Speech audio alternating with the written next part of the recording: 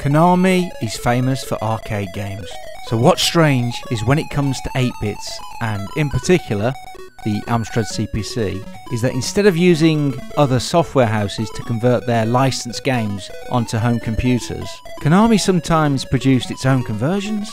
I believe Jailbreak was the first to the humble Amstrad CPC.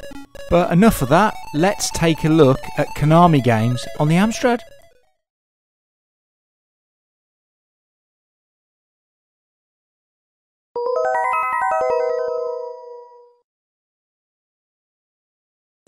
This is the legendary Le Mans racetrack. Wet Le Mans on the Amstrad CPC is a superb endurance race game, and like with the ZX Spectrum version, it matches the arcade in all but speed. There's plenty of tough turns and crazy drivers to keep you going round in circles for days. It's not quite 24 hours of blood, sweat and gears, but unlike Outrun on the Amstrad CPC, it's worthy of its legendary reputation. Typhoon is a respectable conversion of the arcade. Graphics aren't its strong point, and it does start off dull and slow. It's a nice try of trying to cut an arcade game down to an 8-bit. There's not really any great depth to the game, and I think the same holds true for the arcade original. It plays slightly faster on the ZX Spectrum. Fun, but lacking in the long term. Every once in a while, as a kid, I got a game that I just couldn't wait to get home and play all evening. Sadly, these types of games need lots of work in the sound department. I've played the NES version as well, and whilst that's better, the Amstrad CPC version isn't miles apart. So while the NES version has the edge, I kid you not when I say the Amstrad CPC version shouldn't be ignored. There's no doubt that this is playable and addictive, and there's an awful lot of challenge. Back in the day, this one kept me going, and in that sense, it's a cracking game, and I still play it today. And what I also like about this game is it's not just a straight port from another computer. They've actually thought about the Amstrad's capabilities in the colour department and delivered a cracking arcade conversion.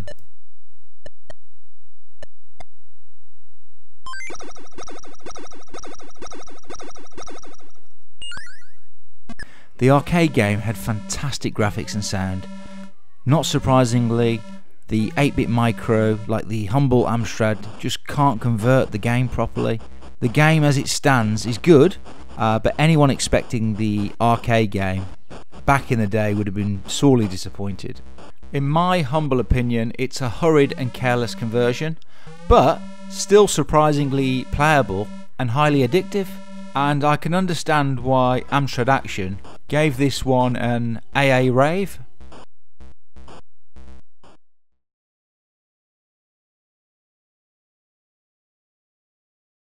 The thing that initially stands out and is most disappointing is that the game doesn't scroll, it flicks. This was essential back then to keep the game playable.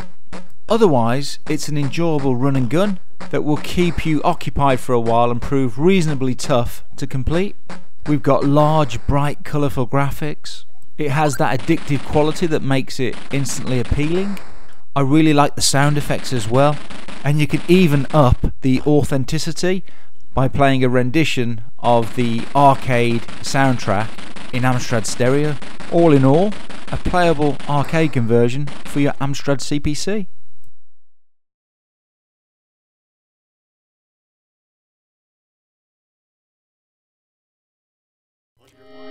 On your mark. Hypersports on the Amstrad CPC doesn't get close to the arcade original. The in-game sound effects are poor. These are the sounds from the arcade original. It's enjoyable for what it is, even despite the blocky graphics that are tacky of the first degree. In fact, the graphics feel like they are from a lesser computer. More variation in the scenery would have been nice as well. What's weird is I know it's nowhere near the arcade original, but I definitely kept playing it, and I played it quite often. I quite enjoyed it as a game, It's easy to get into with a good level of difficulty. I'm not sure it lives up to the Amstrad Action hype. I mean, fair play to them, it was January 1986, but 88%? I just want to compare the Commodore 64 version to the Amstrad CPC here. It looks pleasant enough on the Amstrad CPC, but you'll notice that the clay only comes from the left on the Amstrad, where it comes from both directions on the C64. It's no biggie, but when comparing against the other 8-bit conversions, it almost always comes out last as a result. Not a brilliant arcade conversion, but still kind of alright to play. I did play the arcade original as well. I kind of wondered what all the excitement was about. The challenge may keep you going, and once you've got extra equipment it can get quite interesting. It looks very blocky, but the animation is fair and the movement is quick and the gameplay difficult. Why such a small screen though?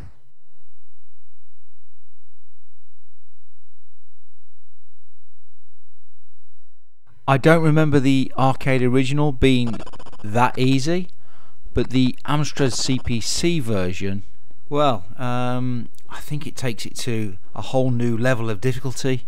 And whilst that might put off the casual gamer, I found this one really addictive. And it was Konami themselves that programmed this for the Amstrad CPC. So in closing, I actually like this. And if you're up for a challenge, go for it. The warden has been taken hostage. Bring him no matter what the cost.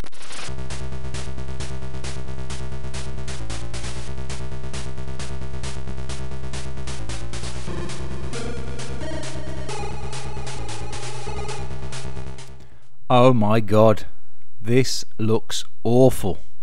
I used to spend many a nights trying to win at this one. The odd beep and a little jingle are the only sounds you'll hear. And rest assured, it's no world-class leaderboard. Still, it's a game of golf, so there's lots of strategy and thought required. I mean, I look at it now, and the graphics are pitiful. But once upon a time, a long time ago, I played the Jehovah's Witness out of this. Whilst the gameplay can be a bit frustrating, and the graphics and sound effects will make you ill, it's a great little two-player game, believe it or not. Where it fails is that it hasn't stood the test of time. For me personally, it's fair to piddling. Warning though, I'm a golf fanatic.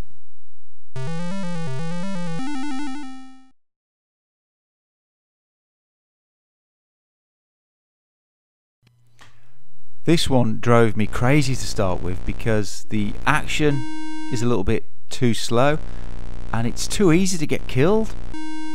The only real technique for surviving is to trundle slowly along from desk to desk and then dealing with each desk one at a time, and this kind of makes it a tortuous process and destroys the whole point of an arcade game for me. The game's also a bit blocky, but there's a good use of colour. Sound effects are nothing to write home about. There's nothing innovative to make it really stand out. I mean, I say this with a heavy heart. It's boring. I think Ocean Software, or Imagine, were taking the mickey. If you want a good fast-paced arcade game, then sadly this isn't the one.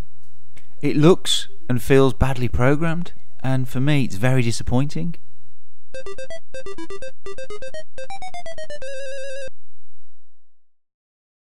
The first thing I notice is that there's a good use of colour, but decisively dodgy average animation.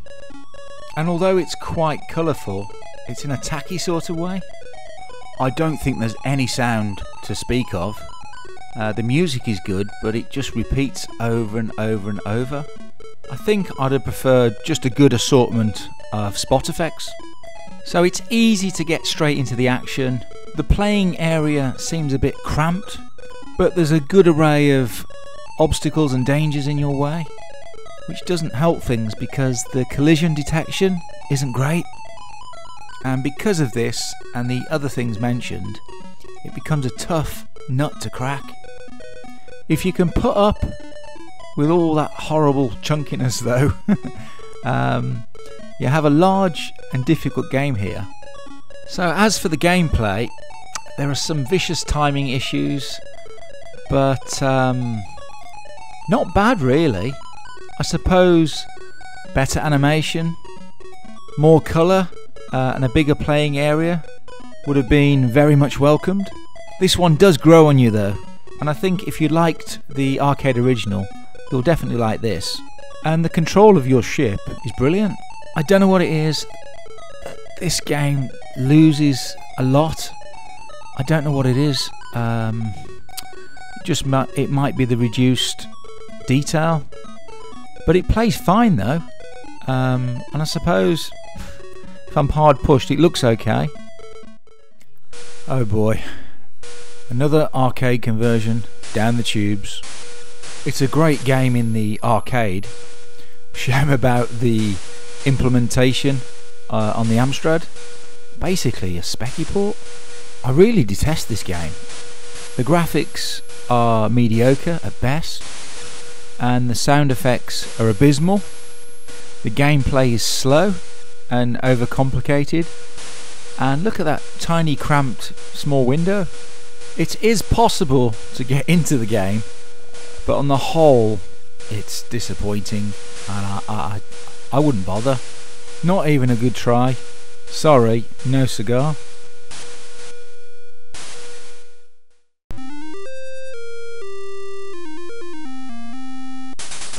Don't ask me why.